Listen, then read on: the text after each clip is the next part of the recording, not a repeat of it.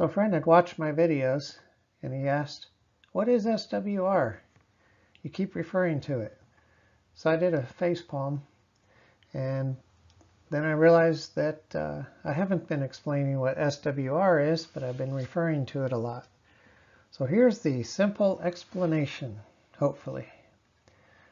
You can find a PDF of this slideshow at my new website, pradiofun.com. So first off, the SWR is standing wave ratio. It's also called voltage standing wave ratio. And it's a calculation based on the voltage going forward in the system and the voltage that's reflected back in the system. Now don't worry about this formula. You won't have to do it. Just know that there's division in here. So that's what makes it a ratio. So here's what actually is happening. So we have a radio down there at the bottom, and the green arrow represents the transmitting power, in this case 50 watts, out of the radio. It's going through the antenna, or through the coax, and then into the antenna. And some of that power gets reflected back. This is the smaller red arrow. So it's coming back, and at the radio, there's 0.85 watts reflected back into the radio.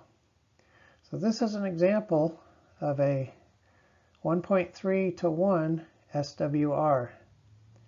And in SWR, it really matters what the radio sees. So you want to take the reading as close to the radio as possible, because too high of an SWR can damage the radio. All right, so I talked about wattage, power, but the earlier formula talked about voltage. Well, voltage relates to power, so this is the formula for that. Again, you'll never have to do this formula. It just shows you the relationship. It's a ratio. All right, so let's look at a meter that's used to show us the standing wave ratio. So we're going to be at the top. So you can say it in either way. So 1.5 to 1 is the same thing as saying a 1 to 1.5. It means the same thing. So SWR of 1 to 1 has no reflected power. Okay, so the picture is a cross needle SWR and power meter. So the red lines that you see on the meter are the SWR. The black items on the meter are the power. So on the left side, you see an arc, and it says forward. And on the right side, it says reflected.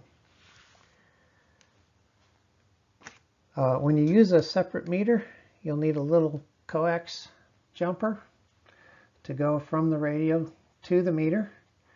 And then on the back of the meter, it tells you transmitter and antenna, and then you'll plug the antenna into the proper port. Some radios actually have these meters on them.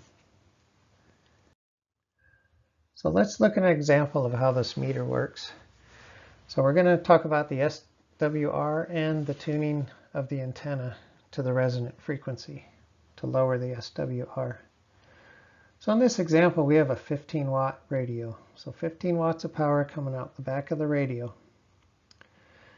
We have this meter that can be set to 300 watt, 0 to 300 watts, or 0 to 30 watt scale. So since 15 watts is less than 30, we're going to press the button so that we're set at the 30 watt scale.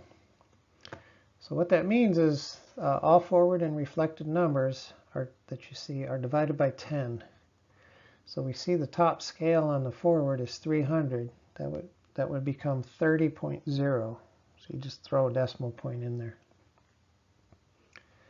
So if we're at a scale of 30 and we have a 15 watt radio, where do you think the 15 watt tick mark is? Okay, so we're between 10 and 20, and in the middle of that is 15. So when we key up the radio, both needles are going to move, but we're just going to look at the forward needle first. And it comes up and goes to 15 watts. Now, we're going to do our first test on this antenna system. And we key up, and our purple needle there goes up to not 20, it's 2.0 because the scale we're on. So it's about 1.8 watts of reflected power. And what we do is we look where the two needles cross, and then look at the red lines. So we're just above the red line that has the number 2. So our SWR is about 2.1. That's way too high, so we want to make this better.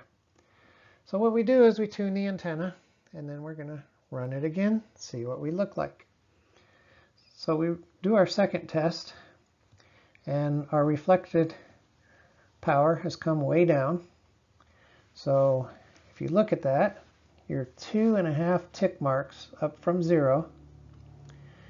And it's the first number you see after 0 is 5. But remember, you got to divide by 10, so it's actually 0.5 of a watt.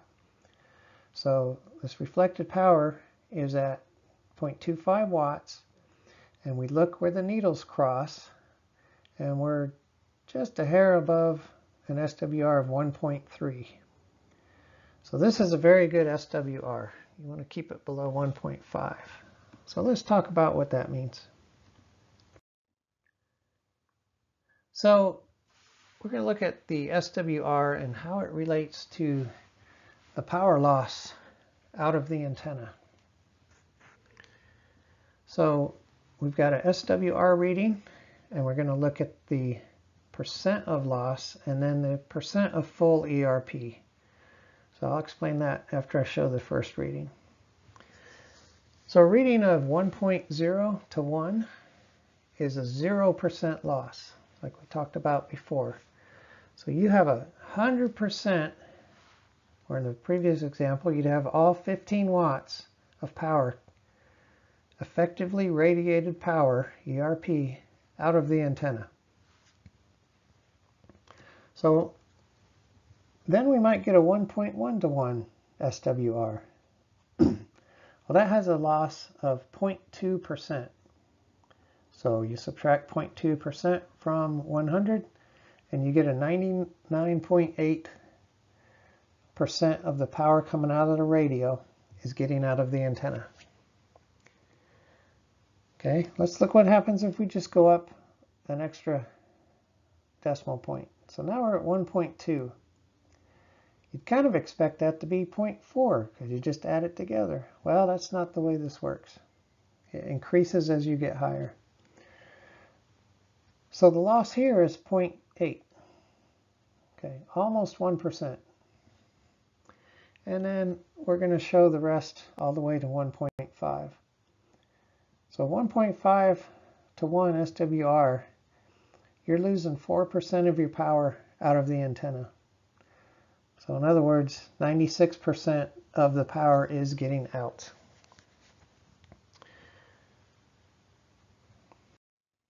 All right, so here I've charted those numbers, and I've gone farther than 1.5. I've gone all the way to 2.0 SWR. And you'll notice at 1.5, we're at 4%. And at 2.0 SWR, we're at 11%. So if that was 12, that would be 3 times as much power loss. So it's a lot bigger jump the higher up you get. So what does that mean? So anything 1.5 or less is good.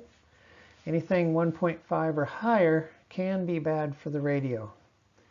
A lot of modern radios, instead of damaging the finals in the radio will automatically reduce the power output to keep it from damaging the radio. But you get a radio that's putting out very little power. Even if you've got it turned up to 100 watt, it might drop it down to 5 or less. All right, hope that was understandable.